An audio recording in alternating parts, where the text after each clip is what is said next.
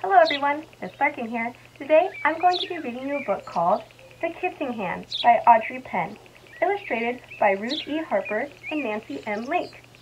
Stay tuned to the end of the book to hear about our writing activity. The Kissing Hand, written by Audrey Penn, illustrations by Ruth E. Harper and Nancy M. Lake. The AR quiz for this book is 30793. Chester Raccoon stood at the edge of the forest and cried. "I don't want to go to school," he told his mother. "I want to stay home with you. I want to play with my friends and play with my toys and read my books and swing on my swing. Please, may I stay home with you?"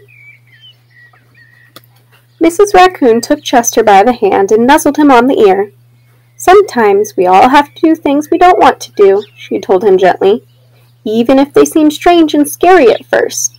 But you will love school once you start.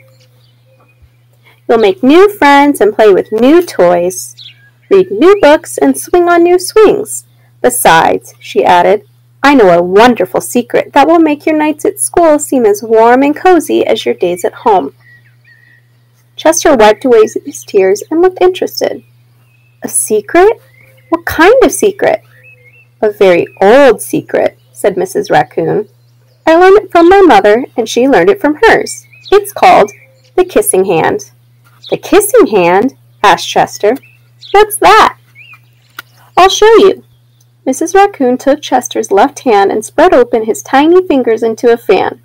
Leaning forward, she kissed Chester right in the middle of his palm. Chester felt his mother's kiss rush from his hand, up his arm, and into his heart. Even his silky black mask tingled with a special warmth. Mrs. Raccoon smiled. "Now," she told Chester, "whenever you feel lonely and need a little loving from home, just press your hand to your cheek and think, 'Mommy loves you, Mommy loves you.'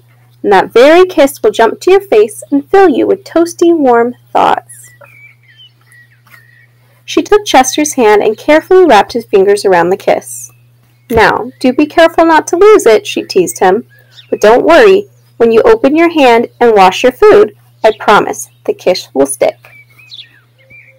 Chester loved his kissing hand.